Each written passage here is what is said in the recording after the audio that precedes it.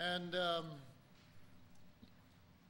tonight and next Thursday will be my last class on the tabernacle.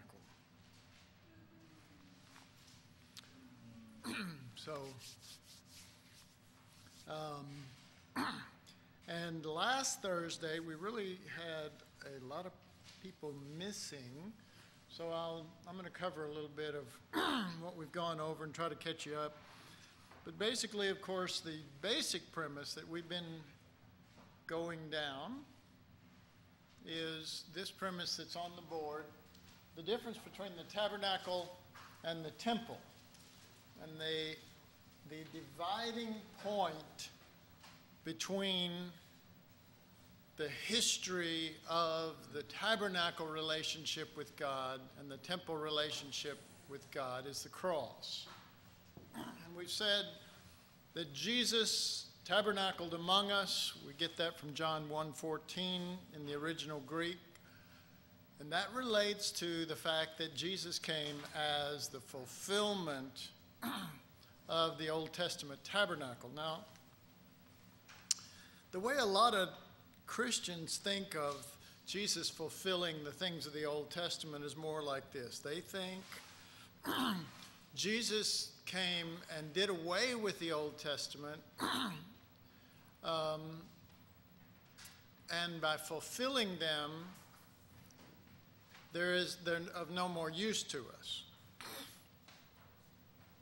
When in reality,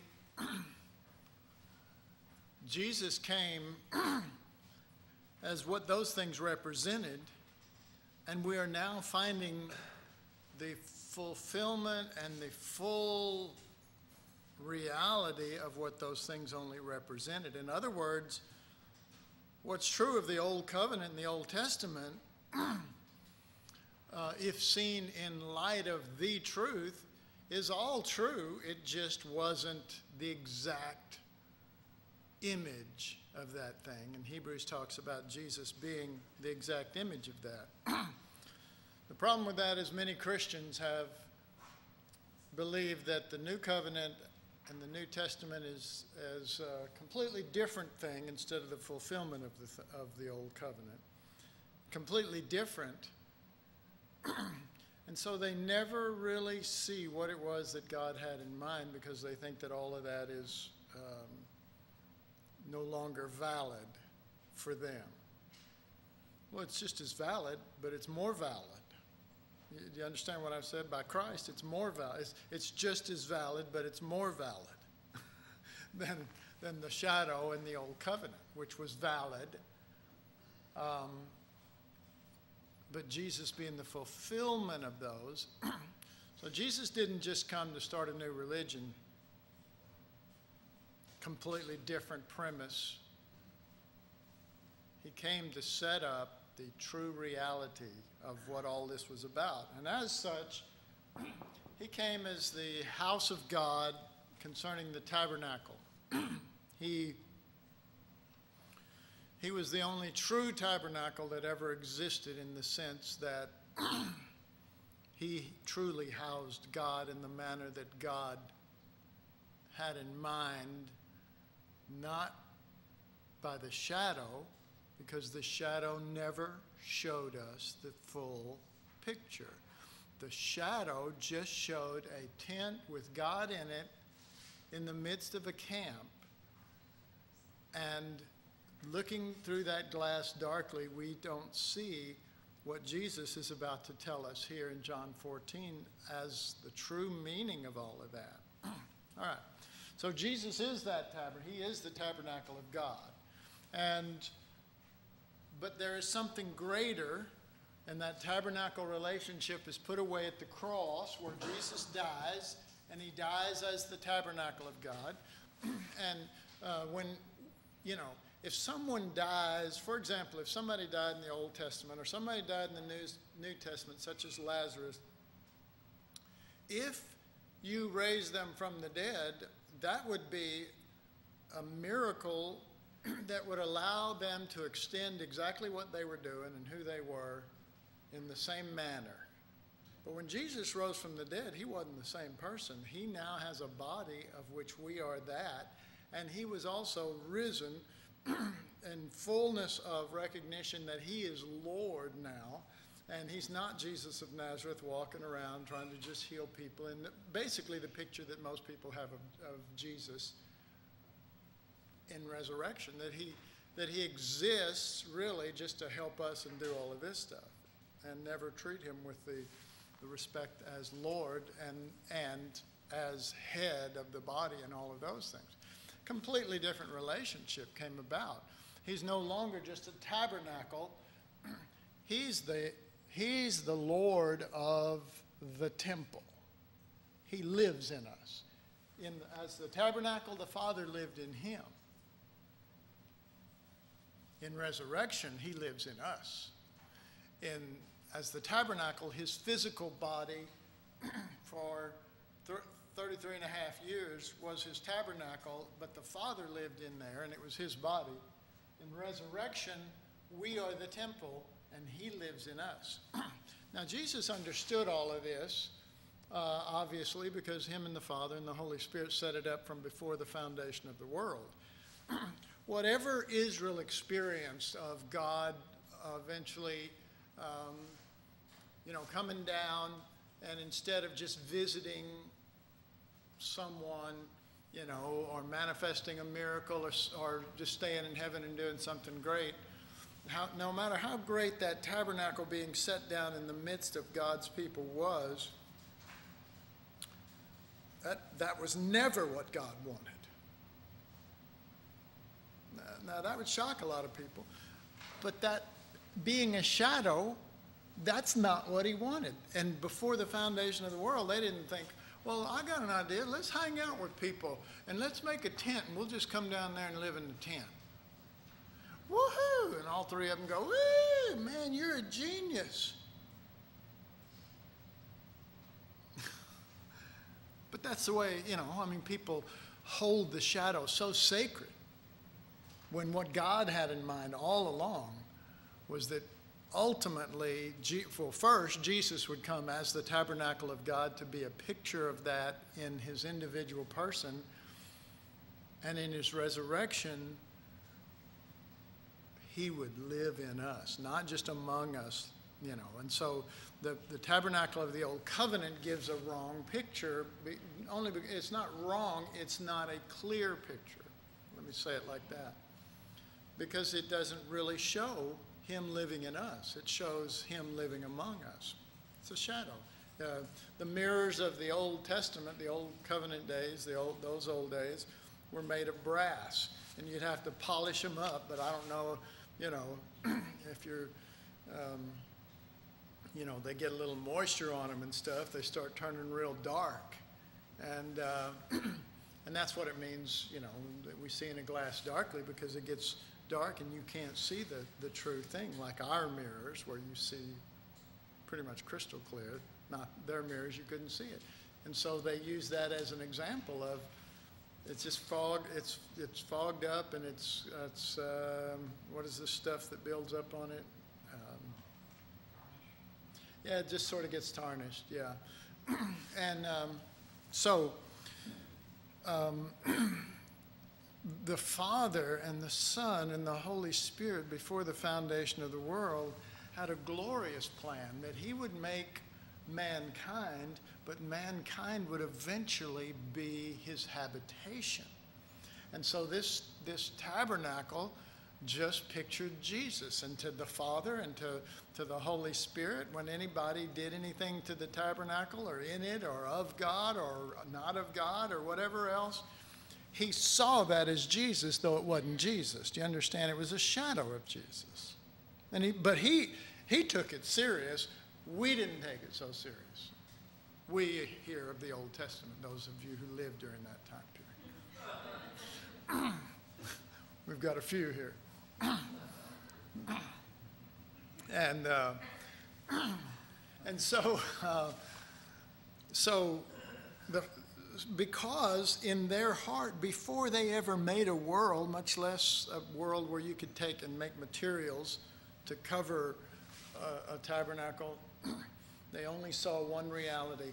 I want Jesus living in you. I want you to become my temple. He didn't say my, my rag doll or my, puppet or, all the images that we get of Christ living in us.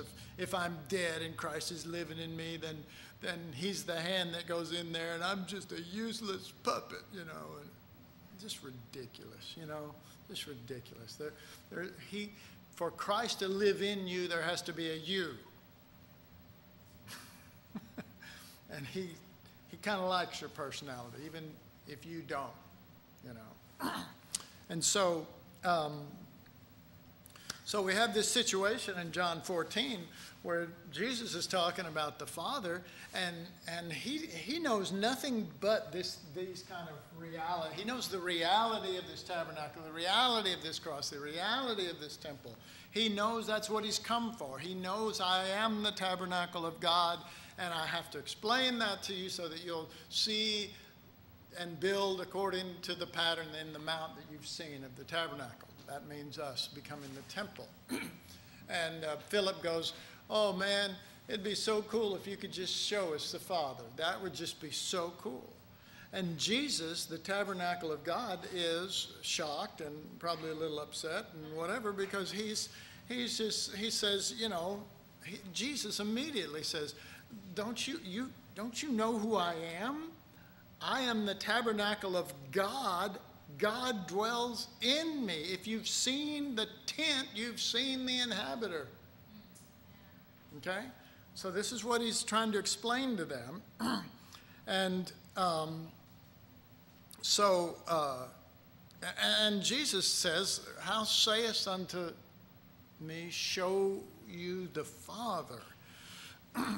And so Jesus is living more as the reality of a Jew at that point than anybody else, because he knows God is right there. And he knows it beyond just God is a parasite on the inside of me. I was living, and then he attached and somehow crawled in through my ear or something. I invited him in my heart, and he got there by way of, my nose.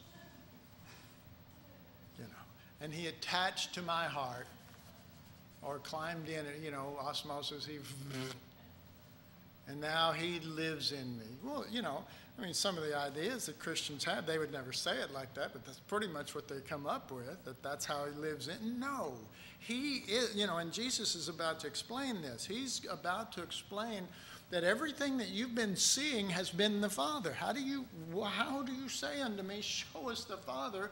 He lives in me, and he's stating this in a manner to make them understand that for him to live in you is not for, again, a parasite that lives in there that you never see any, for example, a tapeworm, you never see any fruit or reaction of, you never see it. You only see the results of it, which is draining you because it's eating all your food that goes in your stomach. And so there's a concept among most Christians that Christ lives in them without any reality, but Jesus is about to explain that the proof of that is that he's the one that's doing all the stuff through me. That's him. Okay. Well, there's not a whole lot of Christians that'll say, well, it's Jesus doing all the stuff through me. They'll go, well, really, every once in a while he shows up, and it's usually in a service. What? In a church service. Oh, I got a word, and so we deliver that word, and we go, God showed up in me, and I feel so good, man. He's not wanting to just manifest gifts for your entertainment. He's wanting to live in you and through you, and to produce his nature, the fruits of his nature through you. You see that? The fruits of his nature through you. All right. So, let's see. Let's just read verse 9 through 12. Jesus saith unto him, Have I been such a long time with you, and yet hast thou not known me, Philip? He that hath seen me hath seen the Father, and how sayest thou then, Show us the Father? This verse 10, Believest thou not that I am in the Father, and the Father in me? The words that I speak unto you, I speak not of myself, but the Father that dwelleth in me, he doeth the works. All right, so if you notice the wording from verse 9 to verse 10, you begin to get the gist of Jesus' concept of being the tabernacle of God, and is the representation of what we should be as the temple of God. And he describes that in these words. He says, How sayest thou, Show us the Father?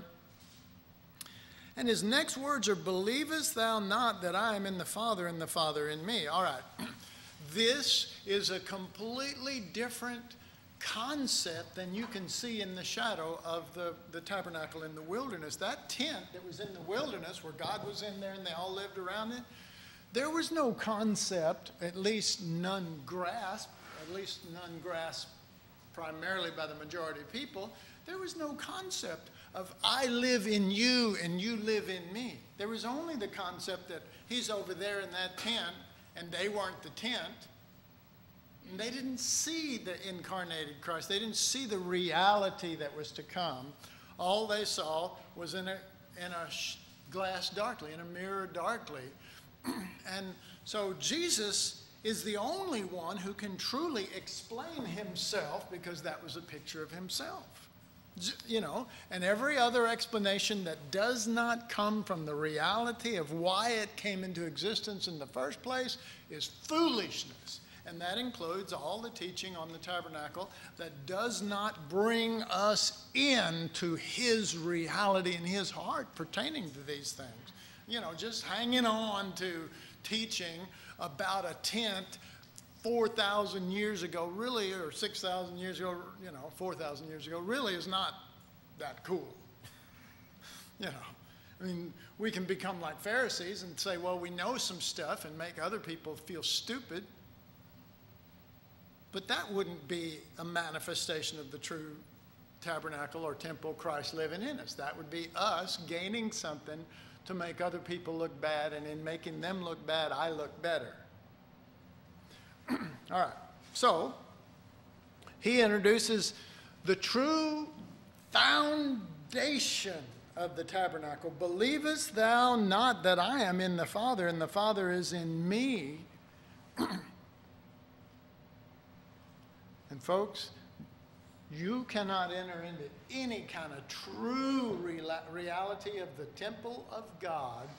All you can do is learn doctrines and theories and theologies that changes nothing unless you comprehend I in you and you in me. That's what he's pointing to, because he's talking as the tabernacle of God. And he's explaining that for those who will become, after the cross, the temple of God. All right. So then he adds to that, though. He says, the words that I speak unto you, I speak not of myself, but the Father. All right. So that's usually as much as we get out of that. Jesus is basically saying, according to our understanding, I don't want to speak of myself. I only want to talk about him. And that's a very Christian thing, but I don't know that it's a very Christ thing. I want to speak about the Father. He's not using that thought in there at all. He's saying, have you not known me? The words that I'm speaking unto you are the Father that dwelleth in me, because that's actually the rest of it. He doeth the works. Let's read the whole thing now from that part. The words that I speak unto you, this verse 10, I speak not of myself, but the Father that dwelleth in me, he doeth the works. See, he's not talking about, I don't want to talk about myself, I want to talk about the Father. He's talking about, I am the tabernacle of God. And the words that I'm talking to you about this one, the Father. And to make sure that we got it, he says, that dwelleth in me. See, he didn't say, I want to, because Philip said, show us the Father. And he's saying, well, I've been showing you the Father. Amen? And he said, the words that I'm speaking unto you, I'm telling you this is not about me. This is not me. I'm just the tent through which he is working. It is not just the Father, folks, the Father specifically that dwells in me, and he doesn't leave it at that he just dwells in me, and really he's sort of benign, he's just in there, and by faith I know he's in there. No, he says he does the works. He's doing the work in me. This that you see being done through me, I'm talking about the one doing it. And he's in me. And that's how these things are coming about. All right. Now, you have to understand a couple of things. Number one, he's not just trying to theologically bring us into great concepts. He is preparing us for a similar relationship that the tabernacle has with God, the temple will have to God, and the people that he's talking to are going, in his death and resurrection, they're going to become that temple. So how will they know who they are, what they are, how to function, unless you make it according to the pattern that you've seen in the mountain? Jesus is that pattern. And the mount he was truly seen in is the cross. But they have no concept of this. And the proof of that's Philip going, well, just show us the Father. And he's going, you've been looking at him. But again, Jesus is not trying to communicate a doctrine on God dwelling in you either. He is trying to communicate a doctrine of God in you and you in him, totally based on the relationship that the tabernacle had with God and Israel had with that tabernacle, or were supposed to, and the temple of God. And that is not just that God is in you, but that you are that temple, the house of God, the dwelling place where he can manifest himself. Okay, well that messes with the vast majority of Christianity right there, because that says that being good and trying harder is not what it's about. Has anybody been good and tried harder and failed and failed and failed? Raise your hand if you have. Good, the vast majority of us. Okay, why would we be looking for something more, not new, but more? Well, the only reason we'd look for more is because the old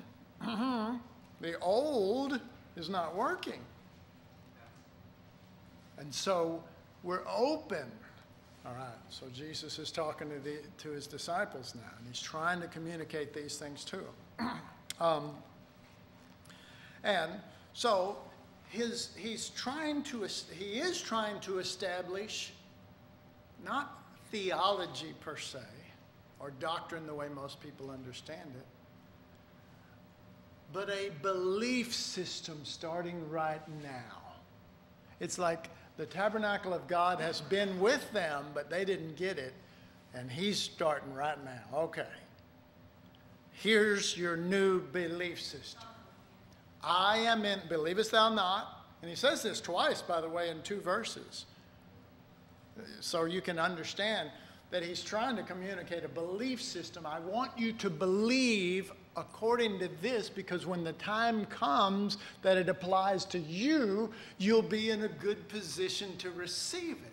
But first, believe it about me. I'm in the Father. The Father is in me. Okay? You are in Christ. Christ is in you.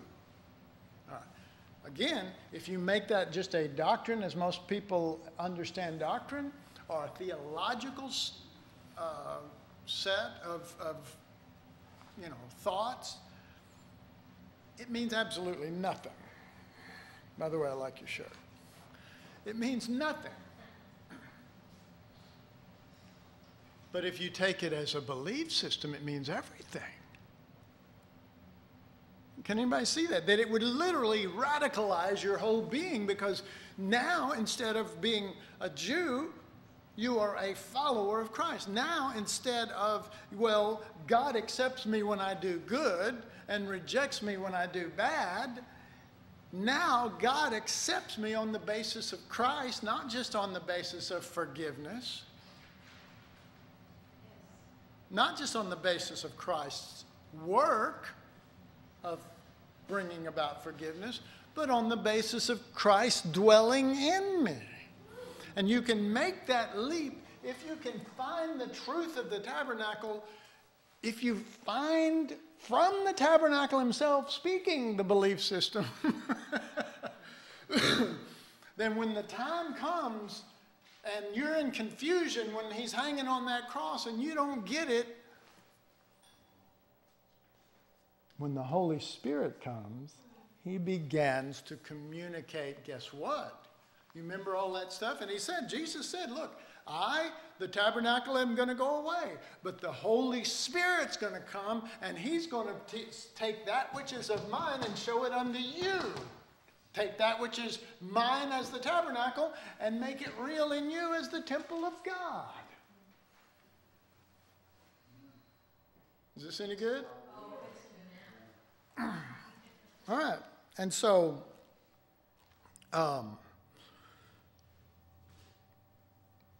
so the last part of, the very first part of verse 10, believest thou not that I am in the Father, and the Father in me? Look at verse 11, first part. Believe me that I am in the Father, and the Father in me. Okay, so he's saying, I mean, why do these things repeat? Why does the Lord repeat himself like that? What's up with that? I mean, isn't one verily good enough? Isn't one Martha good enough? Does it have to be Martha, Martha? Well, in this case, it's not a repeat. It is a change of venue. There's just a slight difference between the two. The first one is, believest thou not that I am in the Father and the Father's in me? First of all, it's a question. And I think that the conclusion he came to between that statement and the next verse was, no, I don't think they do believe this. I don't think they've even heard of it before. Okay? So Jesus changes it up. And it's sort of beautiful the way that he changes it. Verse 10, he says, believe me that I am in the Father. He's not saying believe the concept now. He's saying believe me, and I'm telling you. I mean, in other words, it's not just a belief system thrown at you. It is Jesus saying, this is how I live. And I'm asking you to believe me concerning this. Well, they knew that he didn't lie, and they knew he didn't cheat, and he didn't steal, and he wasn't anything like anybody else. He was completely different. He was unselfish and constantly giving, and to his own hurt and his own tiredness and his own detriment and his own hunger and all this kind of stuff. You read all the way through the Gospels, and you see that constantly, that he's putting others first. So when he says, believe me that I am in the Father. Don't believe this, don't believe the doctrine, because you don't. Because really his wording was, believest thou this? And as I said, his conclusion must have been, no, you don't believe that. You don't even know it. You're just hearing it for the first time. So I'm asking you to believe me when I say this is the case. Okay? And that's Jesus, of course, bringing us constantly into himself, never just talking at us, never just trying to shape us up apart from him and our union with him and our being brought into him. All right, so believe me that I am in the Father and the Father in me, or else believe me for the very work's sake. Now let me make sure, let's see here. I don't want to pass up anything in my notes, so I'm just going to read a little bit here. The tabernacle erected in the wilderness had an external, oh, I see, okay, yeah, all right. We're going to jump to just a little example here, and that is this tabernacle in the wilderness, this top part up here, the covering that covered over it, the external covering was not linen or gold thread or, you know, the external covering when you looked at that tabernacle was what? Badger skin. Badgers? Large wooden ones? No. This, first of all, badgers were mean-tempered, and more importantly, their fur was really coarse and rough. And when, you know, and they had to catch these badgers, kill them, sew them together, and make this thing so that the dwelling place of God was coarse and rough and was badger skin. The dwelling place of God. Okay? All right. So the tabernacle erected in the wilderness had an external covering of badger skin. This means that when you looked externally at that tabernacle, you saw a rough earthiness that covered a great secret. God himself. And you're going to have to go beyond your five senses to recognize him. You're going to have to get past, because he'll intentionally cover himself with badger skin to throw you. And or he'll be born in a barn. You know, with stinky animals and poop and, you know, all this stuff, born in a barn. You know, he was only in there for one day. Police came, looked in the door in the barn and said, "You can't have a nativity scene here in public. You got to move on."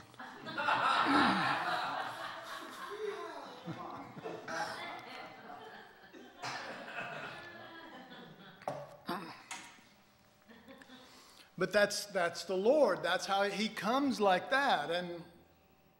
And only, you know, the wise men are following a star, you know, and somebody says, well, okay, they were astrologers. I don't have a problem with that. They follow a star. Astrologers follow a star until it led them to Jesus. When it stopped over Jesus, then they went, hey, here's the truth. You know? And shepherds. You know what shepherds take care of, don't you?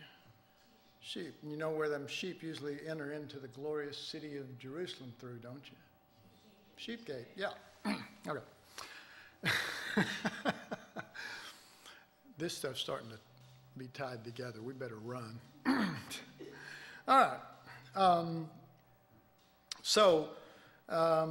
That tabernacle you saw with a rough earthiness covered a great secret. That great secret was that God himself lived inside.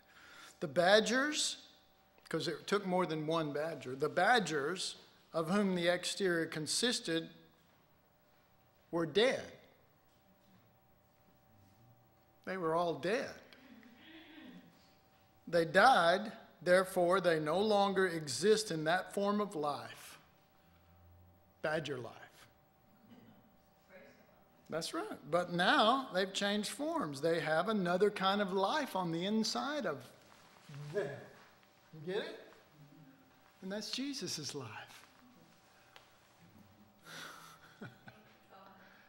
Huh? I mean, and is God sneaky or what? Because he doesn't want you going by your five senses. You know, I mean, I've known, and you can see it in history, you see it in the prophets, you see it all the way through. People go, well, you're not of God. They look at somebody and go, well, you're not of God because you don't appear the way that, you know, that I think you ought to. You know, you should walk around real humble. Oh, da-da-da-da, you know. Folks, there are slimy, slick people that do that stuff too. And they do it just to fool you know. Christ wants to live in you, not some fake thing, you know. But he wants it to be his life.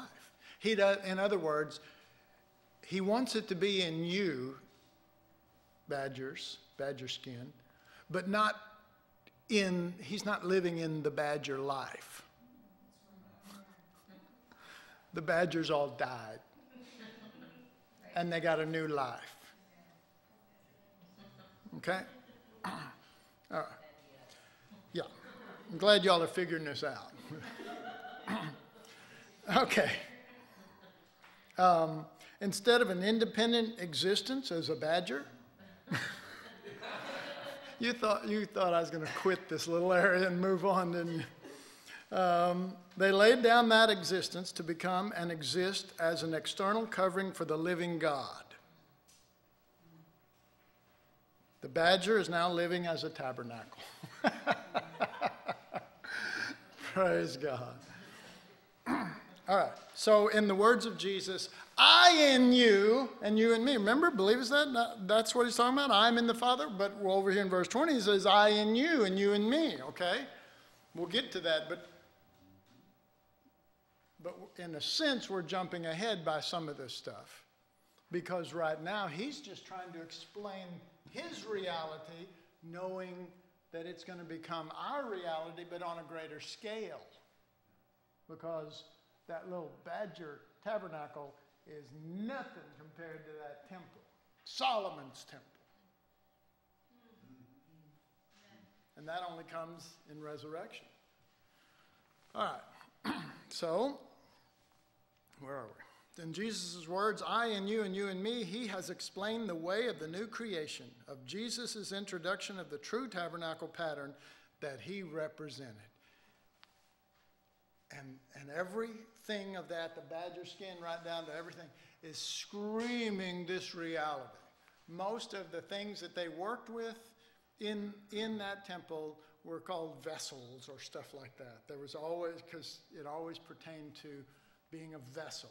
But that's another thing, and you know, I really don't have time to really get into all of the furniture and all of that kind of stuff.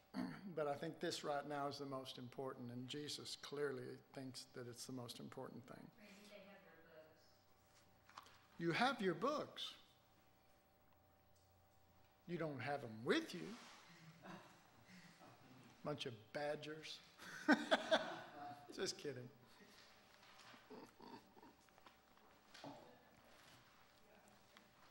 Bunch of badger disciples. I object. Badgering the preacher. Badgering the preacher. All right. Moving right along. If his disciples grasp this concept, then later they will receive John the Baptist's words. He must increase and I must decrease. Or grasp the Apostle Paul's words stating, I am crucified with Christ, nevertheless I live, yet not I, Christ liveth in me. All of these are scriptures verifying the way Jesus lived as tabernacle and the way we're supposed to live as temple. They're all verification of the Old Testament picture shadowed in that tabernacle, found to be not a shadow but full reality in the incarnate Christ as tabernacle, and supposed to be found in his body, his resurrection body, the church. All right. So So that's his explanation of the first part of verse 11. Believe me that I am in the Father and the Father's in me. Or else, believe me for the very work's sake. All right? So the second aspect of verse 11 also includes belief, or else believe me. You see that? It's still meant to be part of your belief system that Jesus Christ the Lord is trying to incorporate in disciples on their way to becoming the temple. Do we follow the Lord? If you follow the Lord, you're eventually going to be conformed to his image and become a temple. All right. All right. Let me make sure, let me read this again. Or else believe me for the very work's sake. All right, what is that? What's it talking about? Well, I'll spend probably the rest of my sessions talking about it.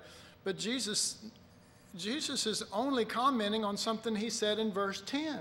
He hasn't changed subjects. Believe me for the work's sake. What is the work? He says in verse 10, the Father that dwelleth in me, he doeth the works. You see that? It's not talking about miracles or whatever, and I probably have this down here. In saying this, the Lord is not talking about the kind of works, as in miracles, healings, deliverances. He is speaking concerning the source of what is done. He is basically explaining that whatever it is that comes forth from him, the source is God within, and not out from himself as source. This is because he is living as the tabernacle of God. So the Lord is not pointing to specific works of a supernatural nature, or even simple, but even simple acts of kindness or patience, as long as they find their source in God within and are not initiated by us out of some religious duty or desire to be Christ-like, to appear Christ-like. All right, I hope y'all got that. Because the works that he's talking about are not gifts. The gift of miracles, the gift of healings, the gift of, he's not talking about gifts. He's talking about the works produced by God within. Verse 10 verifies it, and we'll show other examples of this. But that's exactly what he's talking about, and that stays in context with all of the verses around it, which is good. You know, I mean, it would be like if you're talking to me and you say, you know, school, you know, and I start talking about, you know, school of fish. I remember you going, no, I'm going to, you know, and then every time you said a word, I totally took it out of the context of what you're saying, and I apply it to something I was taught somewhere else. That's what many Christians are doing constantly. They are, you know, else believe me for the work's sake. In other words, believe me for the miracles. The miracles prove that I'm telling you the truth here. No. The works, he defined it. The Father that dwelleth in me, he doeth the works. And he's not talking about miracles. He's talking about the very manifestation of the Father, that those things are the Father. All right, so in saying this, the Lord is not talking about, okay, I said that. Having said all of this, it should help us to see that Jesus's words of, or else believe me for the very work's sake, is his reference to the Father, listen, get ready, the Father that dwelleth in me. The works are defined as the Father who dwelleth in me.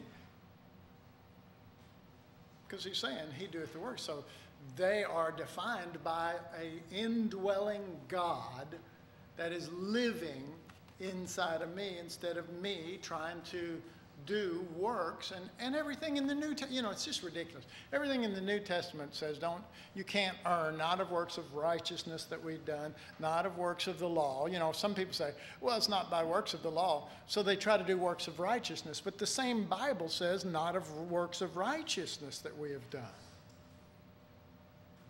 So we go, well, I'm not under the law. I'm too busy trying to establish my own righteousness to be under the law. What? I mean, it just doesn't make sense. And you know, most people, I don't know why, it's like they can't see through all of that. You just go, you know, ultimately, was it the Father in you or was it Christ in you? Well, no. Okay, well then you're off, you know. And then that makes people mad and they want to call you names and kill you.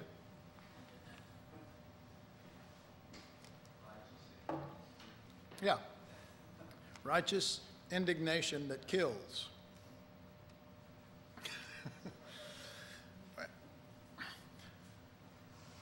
Folks, we should be happy that God has made us his temple and will dwell in us and perform the things that we cannot do. That should make us happy. That shouldn't make us mad. I don't get it. I don't get it. I mean, because all it is saying is give the Lord all the glory. Oh, well, let's give the Lord the glory, but not all the glory. You know, I mean, I seek first the kingdom of God, or I seek the kingdom of God, but I don't seek it first. You know, I mean, I had somebody tell me that. You know, they were going off on, well, I've got this problem and this and that and everything, and I said, well, you know, are you seeking first the kingdom of God? He said, man, I am seeking the kingdom. I said, I think what I asked you, I said, are you seeking it first? And he went, well, now that you put it like that, probably not. The more I talk, the more I understand why people are upset. Makes perfect sense. Bring it, I deserve it. All right. Let me make sure here. Okay, now all this is very important to understand if we're going to rightly divide the next verse. So many have misinterpreted the words of Jesus in the next verse because they have not kept with the context of the scripture nor continued upon the line of thought that our Lord is setting forth. All right. Let me see here.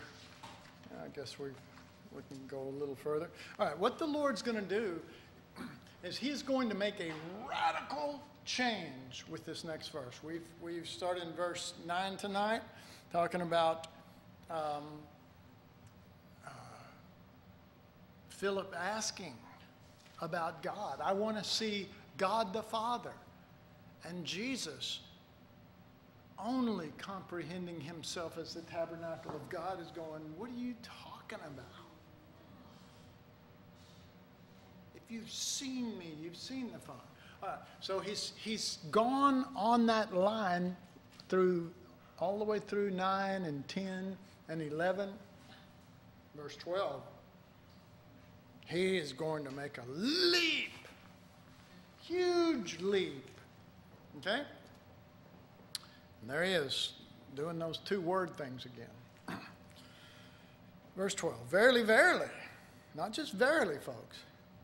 Verily, verily, I say unto you, he that believeth on me, the works that I do, shall he do also, and greater works than these shall he do, because I go unto my Father. All right.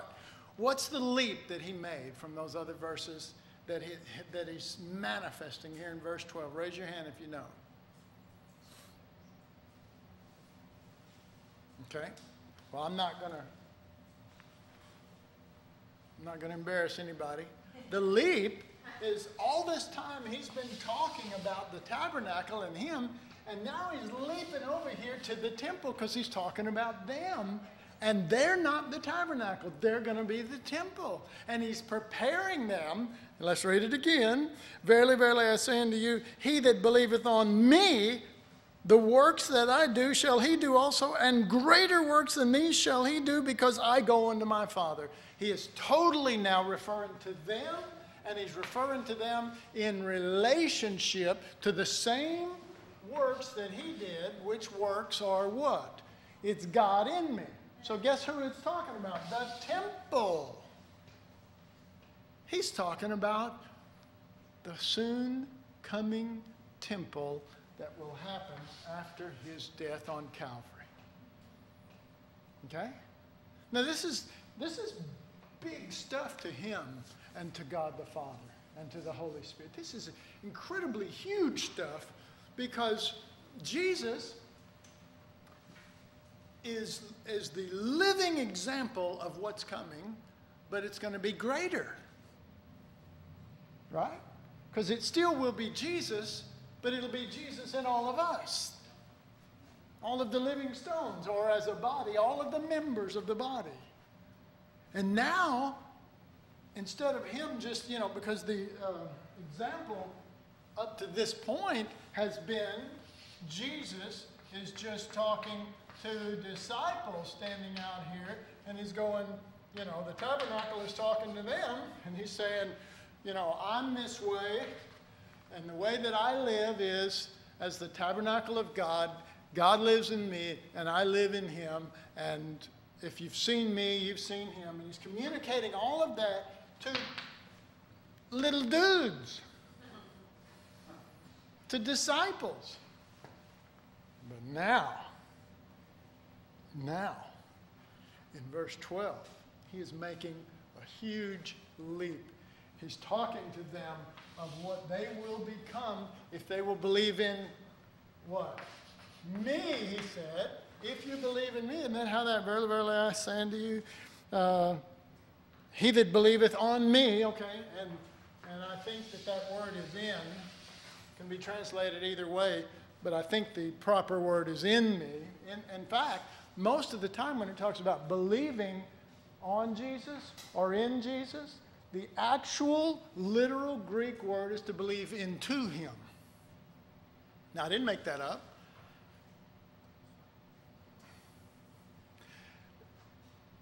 Scholars that know the Greek but don't know God will tell you that's exactly how that's supposed to be translated.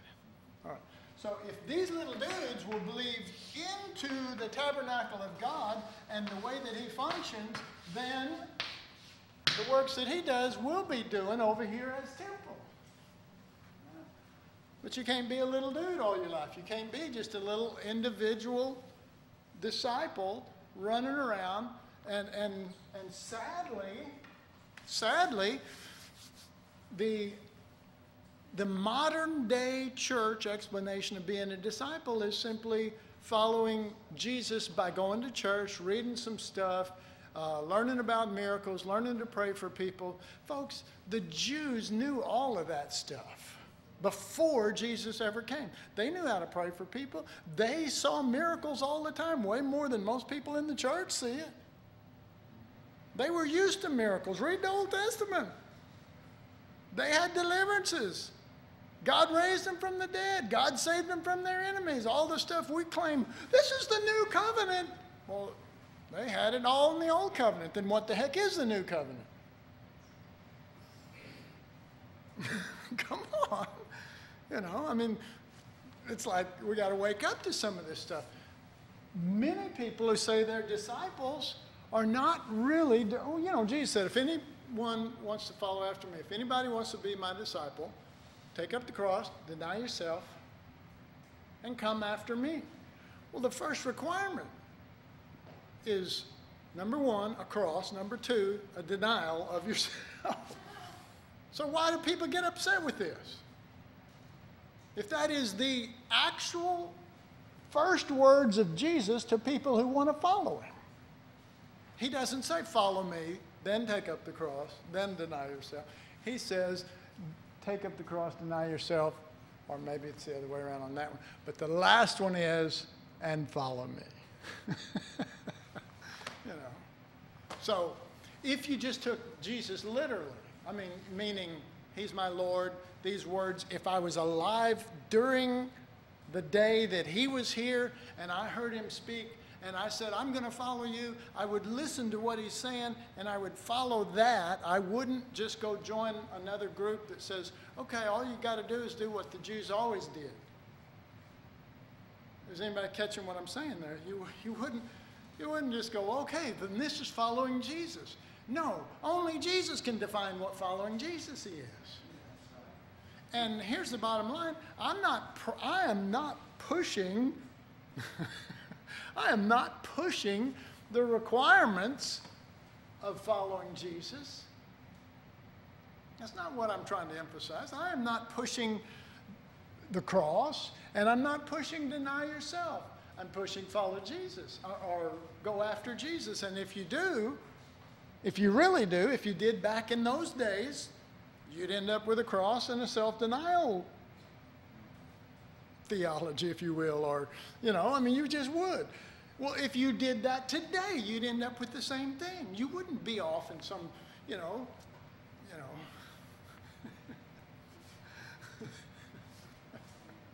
never mind.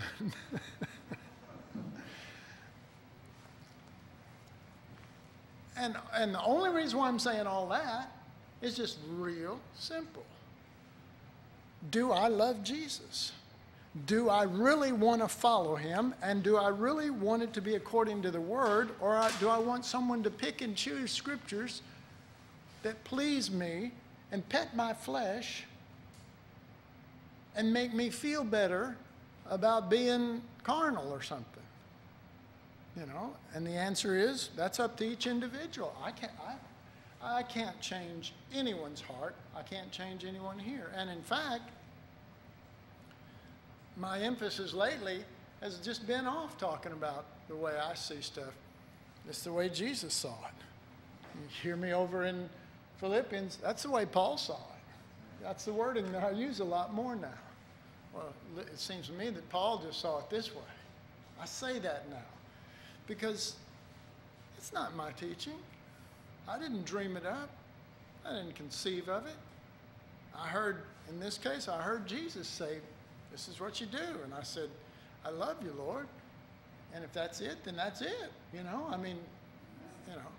be like marrying, if somebody asked you to marry him and they said, yeah, but we're going to live a hard life. I don't really have this or that. And we're going to have to live in, this and bad situation here and this and that. And, so before you answer yes to my proposal, are you going to be okay with that? Well, in the movies, they always go, yes, I just want to be with you. Oh, my God, yes, 1,000 times. And the music fades. And wow, to live in fairy tales. But to follow Jesus is going to have some stuff. And it's not all miserable. It's not death as most people see it. You could say that the death we die is a death to selfishness. Does that really hack anybody off? Well, only the selfish. They're the only ones that don't want to hear that. And if Jesus said to them, well, you're going to have to forsake all the things that you've been selfish for and greedy over. If they said no, Jesus say, well, it's fine. Jesus, the rich young ruler, you've heard the story. The rich young ruler, my God, and my God. Ladies, can you get anything better? He's rich, he's young, he's a ruler. This dude's got it all. So Jesus ought to really be taken with him. So he comes up and he says, can I follow you? I want to follow you and all this stuff. And he says, well, you need to go, sell all your stuff, da-da-da-da, do this and that. And he says, well, I've done that from my youth up, kept the law, I've done that. And he says, okay, well, then you need to go give away everything you got. And he went away sorrowful. Okay, well, he wasn't in love. You understand what I'm saying? If you love, then you can go through a lot of stuff. If you don't love, you'll quit going through stuff, or you won't want to go through it anymore. It's just too hard, Really? Is it? Is it really just too hard? I'm sorry.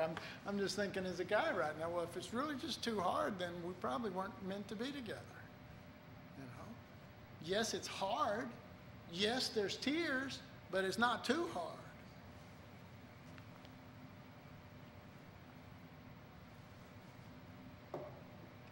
Selah.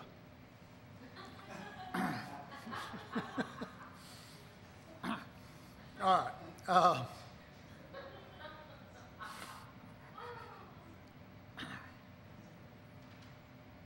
right. So, boy, we need to stop. Are we supposed to have a break? Take a break. Let's stop. My Lord. What is wrong with this guy?